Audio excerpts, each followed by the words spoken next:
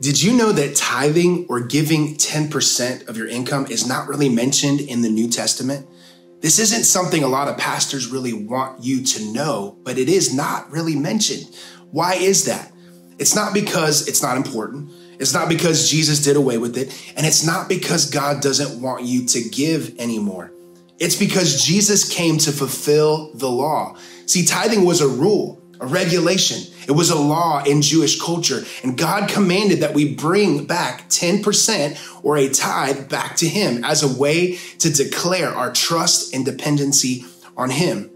But it became a religious duty, something people just had to do and were forced to do meticulously.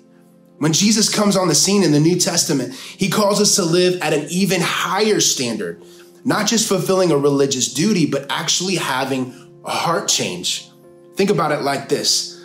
The law says, don't murder.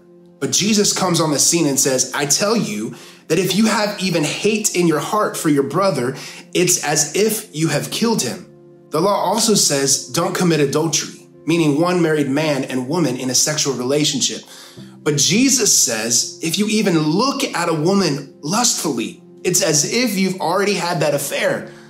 Why? Because God doesn't really care about us fulfilling our religious duty. He cares about our hearts. That's why 2 Corinthians 9:7 says, let giving flow from your heart, not from a sense of religious duty. Let it spring up freely from the joy of giving, all because God loves hilarious generosity. You can always tell the condition of your heart by your generosity. Your love for God and people are demonstrated by your actions, and one of those actions is your generosity. God loved the world, so he just spoke to it. He encouraged it. He kept doing his thing. He bought a new car for himself. No. He loved the world so much, so he gave. So what does God really want from you? God doesn't want or need your money. God doesn't want you to follow the rules or give out of obligation. God wants your heart. He wants you. So here are 3 ways that we can live this out and be generous the way God intended us to be. Number 1, understand that we are stewards of everything and owners of nothing. You see, generosity is all about the heart. Are you willing to lay it down? Willing to give it to someone else who may need it more? How are you stewarding your time, your relationships, and even your kids? As Christ followers, we won't be judged for heaven or hell. You see, we will be held accountable for how well we steward what God allowed us to have here on earth. And it's not just about money, but everything you have. We get a great glimpse at the church that God intended in the book of Acts. It's not a building, it's a community of people living in faith with purpose. In Acts 2:22 and Acts 4:32, it says they shared whatever they had. Well, what did they have? They had skills, they had energy, they had time, they had money, they had houses, they had wisdom, they had expertise, they had a network, friends and family network, they had family. Some of them were blacksmiths, some of them were doctors, some of them were teachers, some were farmers or fishermen. They shared all that they had as the needs came up in the community. That is church. And here's the result. The result was that the church multiplied and grew. People got saved. Miracles happened. Why? Because they realized that they didn't own anything, but they were stewards or managers of everything that God allowed them to have. The Bible says there was no selfishness among them. Imagine that.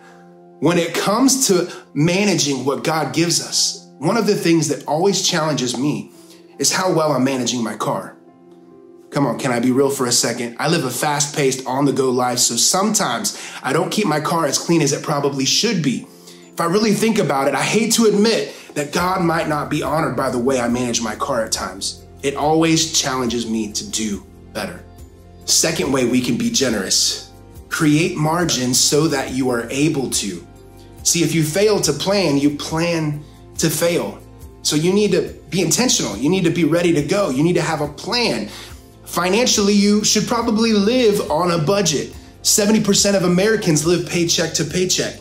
20% of Americans spend more than they make. 50% of Americans don't even have any savings or an emergency fund. But see, if you put yourself on a budget, it's a plan. It's maybe a plan to save 10%, a plan to give. Start with 10% is maybe a goal, maybe more, maybe less, but get a plan. Plan what you will spend on food, travel, gas, and toys. See, if you don't have a plan, you can't build in margin. If there is no plan, there's no margin. Then your desires to be generous, the way that you are wired to be generous, is just wishful thinking.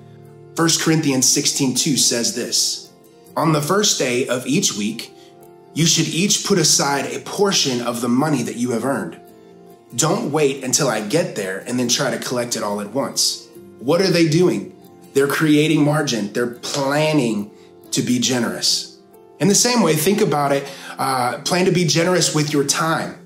Create some time in your calendar to meet with people, to connect with people, to encourage people, and be generous with your time. Dedicate time to encourage people, to pray for people, to connect with people, to love people, to serve people. Plan, create some margin, create some dedicated calendar appointments to do that.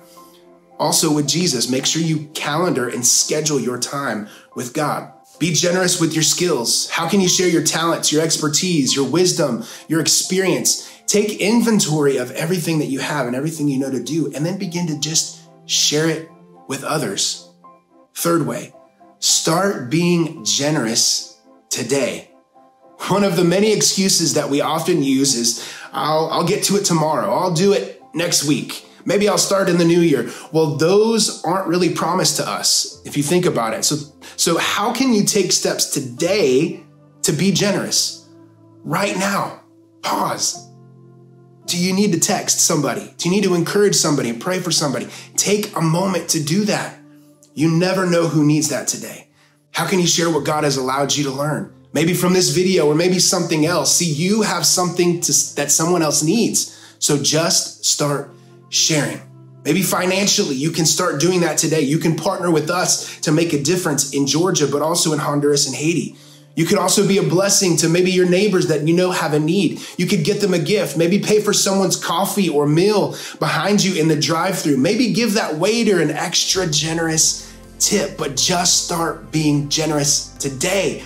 This is what God intended for you and for those who are Christ followers. As we end today, I just wanted to leave you with this verse, Proverbs 11:24. It says this: give freely and become more wealthy. Be stingy and lose everything. Now, you probably immediately focused on the become more wealthy. Me too. I mean, who doesn't want to be more wealthy? But as we finish today, let's look at two other words in this scripture: stingy and freely. Stingy really means an unwillingness, and freely means without restriction. Again, this is really dealing not with our actions, but our heart. So let's change the verse to include the definition of these two words. Give without restriction and become more wealthy. Be unwilling to give and lose everything. See, when it's put that way, it really challenges me. I hope it challenges you as well. Am I unwilling to give something? Is there something that is being restricted in my generosity? Or am I giving freely without restriction? This again has nothing to do with a dollar amount, with hours given, or with talents that you shared with the world. It's all about your heart. Because at the end of the day, God doesn't need or want your stuff. The amount you give is up to you. And in proportion to what you do have, God just wants your heart.